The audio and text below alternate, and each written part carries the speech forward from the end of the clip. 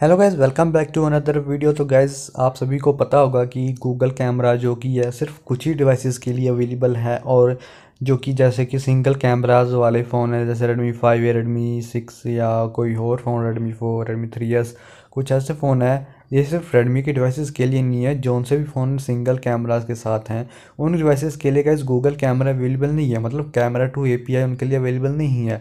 कुछ फ़ोन ऐसे हैं जिनमें ड्यूल कैमरा भी है मगर कैमरा टू एपीआई नहीं है, उनके लिए ये वीडियो है। तो ये वीडियो शुरू से लेके एंड तक जरूर देखनी है। तो गैस, अब मैं बात कर रहा हूँ कैमरा गो के बारे में, जो कि एक ऐसा कैमरा है गूगल की तरफ से जो कि काफ़ी अच्छा है। मतलब जो गूगल कैमरा है उसका एक छोटा वर्जन है जो कि काफ़ी मतलब लाइट वर्जन है और काफ़ी अच्छा, मतलब इतना लोड नहीं लेता है रैम रोम या बैटरी के ऊपर। तो यहाँ पे गैस पहले है फोटोज वगैरह, और यहाँ पे ऊपर की तरफ आपको दिख रहा होगा 3611 फोटोज। इसका क्या मतलब है? तो गाइस, इसका मतलब है कि आप इतने फोटोज ले सकते हो। यहाँ पे वीडियोस देखें तो 88 मिनट की आप वीडियो जो कि ये रिकॉर्ड कर सकते हो। ऊपर की तरफ गाइस आप जाओगे सेटिंग में, तो सेटिंग में गाइस यहाँ पे तीन ऑप्शन मिल जाते हैं, जैसे flash, timer, face and chance. तो यहाँ पे और कोई ऑप्शन आपको देखने को नहीं मिलता है।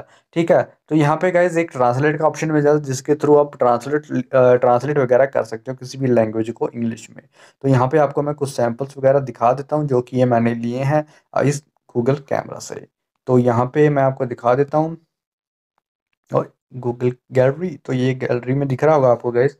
तो गैस, जो एक गैलरी में फोटोज ली गई हैं यहाँ पे, ये गैस मैंने इसी कैमरा से लिया है, गूगल जो कि है कैमरा गो है। यहाँ पे गैस देख सकते हो कि इसमें डिटेलिंग काफ़ी ज़्यादा मतलब अच्छी है। यहाँ पे फ्लावर भी काफ़ी अच्छी तरह से दिख रहा है, और जो कि बाकी का बैकग्राउंड जो कि ब्लर है, और जो जिस पे फोकस किया गया है गाइस सिर्फ वही दिख रहा है। हालांकि ये डंडी दिख रही है, पता नहीं क्यों, मगर शायद मैंने फोकस इन दोनों पे हो गया होगा। चलो कोई बात नहीं गाइज, अच्छी बात है। कैमरा चाहिए गाइज इसमें जो कि डिटेलिंग काफ़ी अच्छी है और जो कि काफ़ी अच्छा दिखने को मिल जाता है। और गाइज और भी फोटोज ली हैं मैंने इससे, जैसे कि ये फोटो, ये वाली फोटो, ये वाली फोटो गाइज काफ़ी अच्छी लगी, क्योंकि जो कि इसका एरिया ब्लर काफ़ी अच्छी तरह से हो गया है, और जो कि पीछे का बैकग्राउंड जो कि काफ़ी ब्लरी है, और जो कि फ्रंट वाला जो कि आपको देखने को मिल जाता है। इसकी गाइस रेजोल्यूशन की बात करें तो गाइस यहाँ पे 4.46 MB, यानी 12 मेगापिक्सल के मतलब जो कि है कैमरा मतलब वर्क लेता है। ISO 100 मतलब ऑटोमेटिकली ये अब जो कि है मतलब कर लेता है एडजस्ट अपने ISO को। ठीक है, तो गाइज यहाँ पे गूगल कैमरा की बात करें तो गाइज गूगल कैमरा का जो ओरिजिनल मतलब जो कि बड़ा वर्जन है, उसमें गाइज आपको काफ़ी सारे फीचर्स मिल जाते हैं, जैसे कि स्लो मोशन, ये सारे फीचर जो कि ये नॉर्मल कैमराज में काम नहीं करता है, जैसे बुके वगैरह या कोई और फीचर। तो इसमें गाइज काम कर लेता है, और जो कि ये कैमरा है जो कि ये किसी भी फ़ोन में या डिवाइस में आराम से इंस्टॉल हो जाएगा। मैं इसको रेडमी 5A के ऊपर टेस्ट करूंगा इवनिंग को, कल सुबह आपको वीडियो मिल जाएगी रेडमी 5A के ऊपर भी। ठीक है, तो इंस्टॉल कैसे करना है, डिस्क्रिप्शन में आपको लिंक दे मिल जाएगा। डिस्क्रिप्शन में लिंक मिलने के बाद आपको जस्ट इंस्टॉल करना है, और जो कि है ये आपको दिखा देता हूँ मैं क्रोम में खोल के।